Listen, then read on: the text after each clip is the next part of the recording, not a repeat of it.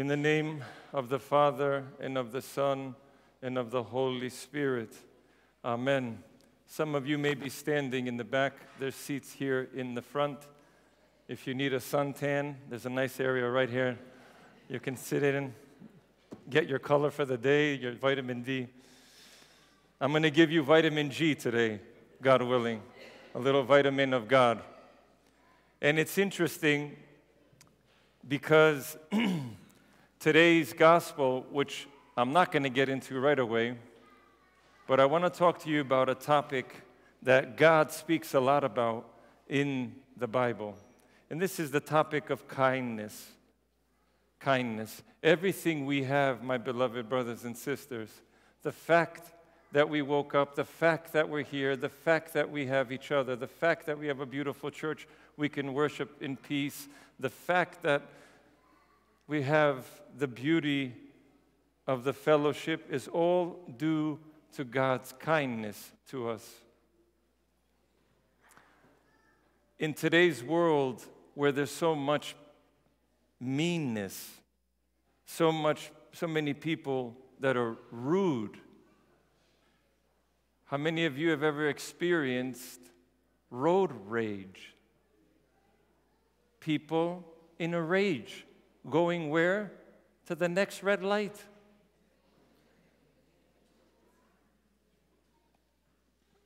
People's profanity. Take a walk anywhere, and all you hear is profanity. I remember a woman recounted the story to me. She was in Manhattan, and for those who know the Upper East Side a little bit, there's a place called Zittimer's on 76th and Madison. And this woman walked into the shop, and she asked for something, and the woman behind the counter gave it to her, and she said, "Thank you so much." And she handed her the money. The woman started crying. And the woman says, "Why are you crying?" She said, "The previous customer was so upset with me because I didn't have something she wanted that she threw the scissors that she was holding at me. And I can't believe you handed me the money." A world that's so polarized. You have to be either a Democrat or a Republican. You have to either be this way or that way. You have to believe these things or the other things. What has happened to kindness? And the Bible tells us about kindness. It says, St. Paul says, never pay back anyone wrong that someone does to you with another wrong. It doesn't say most of the time don't do that. It doesn't say half the time don't do that. It says never, ever repay one wrong with another. But instead, St. Paul says, try to be kind.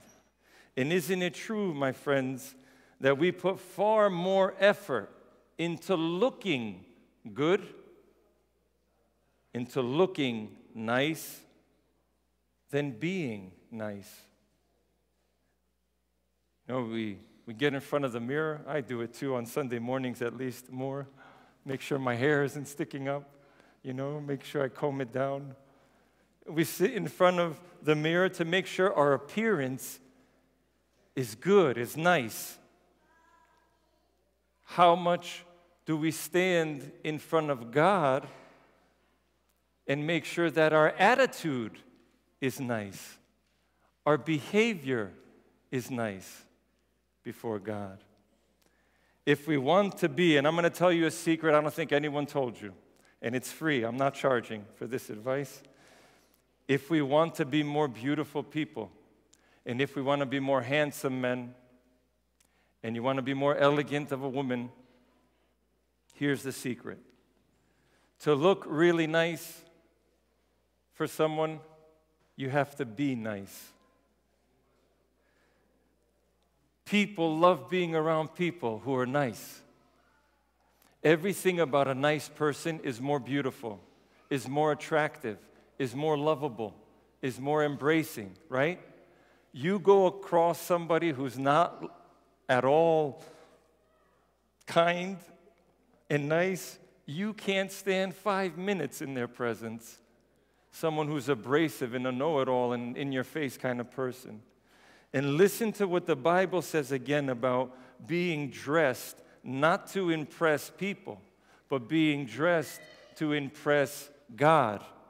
And St. Paul again comes to us with 5 things. He said, when you want to get dressed in front of God and say, hey, God, look at how I look. Tell me how I'm doing. He says, you put these 5 things on. He says, as God's chosen people, all of us here today, as God's chosen people, put on and clothe yourselves with compassion. You want to look handsome to God? Put on compassion, kindness, humility, gentleness, and patience. That's the dress that God looks at to see how handsome and beautiful and wonderful we are.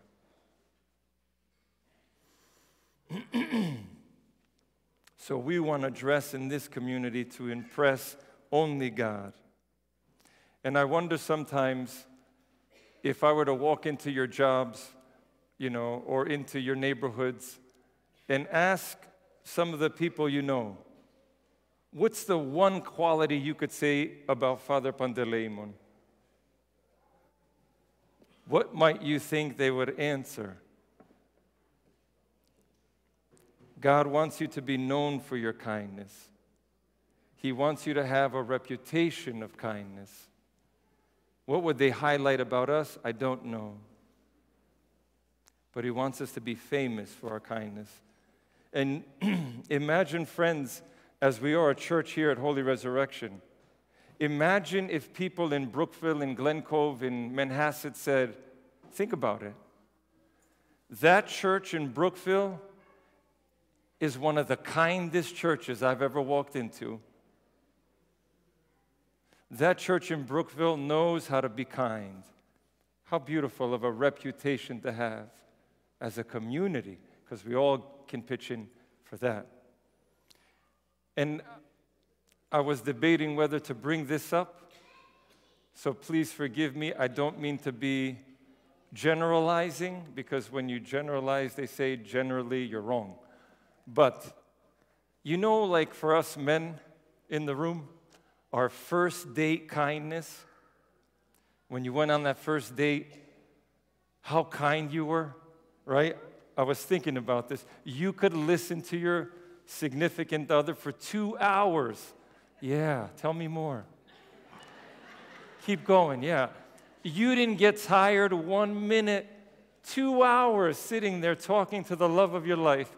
Googly-eyed, not tired, right? You opened doors. You were opening doors for them. You were pushing in chairs. You would eat anything in front of them, even if they gave you the worst meal. You were always smiling. You were willing to drive hours away. First date kindness. How come we've lost that with our spouses? Do we open the door to our spouses anymore? Do we push in chairs for them anymore? I see. Don't look at them. You don't want to put them on the spot. You follow me. You know what kindness is? Kindness is love in action. That's what kindness is. It's not a feeling. You can't say, I feel a little kindness towards that person. It doesn't work like that. Your kindness is in love in action. And this is what the story of today's gospel is. It's not what you feel, kindness, it's what you do. You remember today's gospel? Anyone know what the gospel is called today? It's a very famous, everyone knows today's gospel. Obviously, not everyone knows it. What's today's gospel called? The Good Samaritan. This is the story of the Good Samaritan. Now again, and I apologize, and again, I don't mean to be out of bounds, but I'm just reading the gospel here that it says a lawyer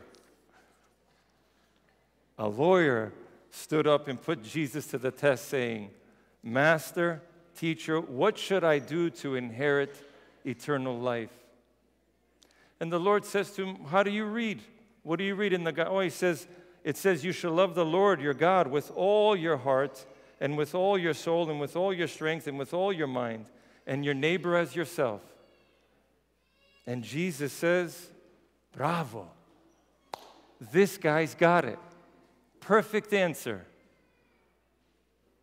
But then the next sentence says, and he, desiring to justify himself, said, and who is my neighbor? Now here, as a good lawyer would tell you, is a loophole. He's looking for a loophole.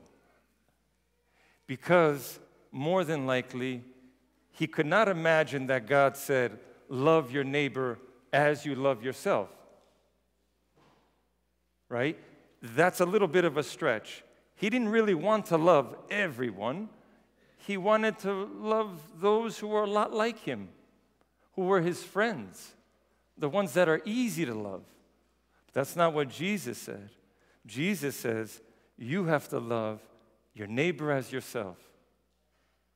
That's a lot more difficult to do, brothers and sisters. So, in order to understand then the context of the parable, he says that this man went down from Jerusalem to Jericho.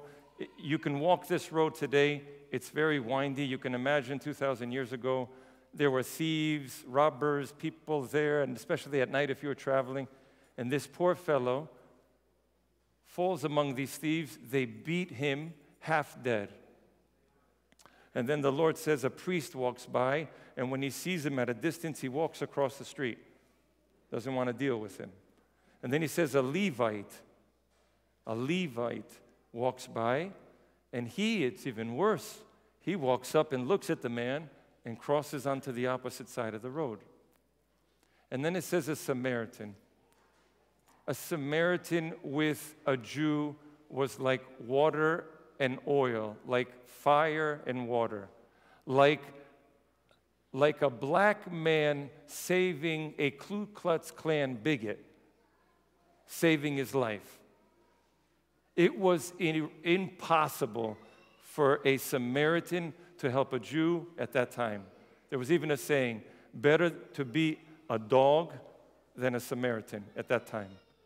So in order to get into the story and how politically incorrect this story is, presenting these two people, you have to understand it in that context.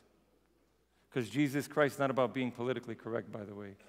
Christ is about being correct, period. Not politically or otherwise. And so, in this context, we have encountering three individuals. And I'll quickly share with them a few things. Am I tiring you? How much time do I have? Woo, we have time. So we have three people in the story. We have a priest, and this person represents, friends, those who keep at a distance. I can keep my distance. I can pass by on the other side of the street of life. If I avoid the people, I don't have to deal with them, I don't have to worry about them. I'll just keep my distance. I know John Doe is suffering, but it's okay. Let him suffer. I'll just stay over here on my side of the street. Don't get too close to people, because then you might have to actually work and help them. You have the Levite. Curious, he goes over and looks, but he's indifferent. He goes on the opposite side of the road. Somebody once said, a little kid, Father, what's a Levite? Do they sell jeans? I said, no, not Levi jeans. Now look at this. Those two individuals, the priest and the Levite, are people of the church. They are on the religious elite. They know the rules. And some people might think that if I go to church every Sunday, I'm a really kind person. I'm a good Christian. I'm in church every Sunday. I'm a great person. We see in the story, being religious does not make you kind. Some of the most unkind people go to church every Sunday, and please don't look at them. Some of the most unkind people come to church every Sunday. To be kind means to be like Christ. And then you have the Samaritan who shows kindness, how did we say? In action. First, it's a beautiful phrase. It says he saw him. Diorel. He sees. How do we love? Through our eyes. That's how you show love in action, is through your eyes. Because you see someone and you feel pity and compassion. And what Greg said today in the sermon with the children, how can you heal someone? How can you have a superpower called listening? When you hear the pain of people, you begin to heal them. Right? And the question is, we want to see the needs of the people around us, but unfortunately, people hide their wounds, friends. All of us in this church today, and this is what I'll close with, every single person in this church today has a wound, even if they're 5 years old. All of us have something in our past that created a hit, a hurt, something that's hurt us. People hide them, and we don't see them because the number one killer of kindness in this world is hurry. I'm in a rush. I don't have time to deal with you. That's the number one killer of kindness. So the message I want you to leave today with is slow down. Slow down. Be a person of kindness. Dress yourself with compassion, gentleness, patience. These are the items that make us handsome before God. And when you encounter the people who are irritated and upset, and people who are really prickly and really annoying, don't say, what's wrong with that person? Don't ask that question. What's wrong with this person? What's the matter with him? The better question and the kinder question is to ask, what happened to him? For that person to be that way, there's a history there. The Christ question is, what happened to that person? And they're so upset, so angry, so sharp, so irritable, so abrasive, so in your face. What happened? I hope that God gives us this kind of eyes as the Samaritan to go way above the cultural, political correctness, if you will. To have those eyes and the compassionate heart, and to put love into action, which is the definition of kindness. If we can do that, then just like Greg said, we do become the eyes of Christ and the ears of Christ and the hands of Christ. May God bless all of us, and may God bless especially our younger children who are here. Let us pray to the Lord.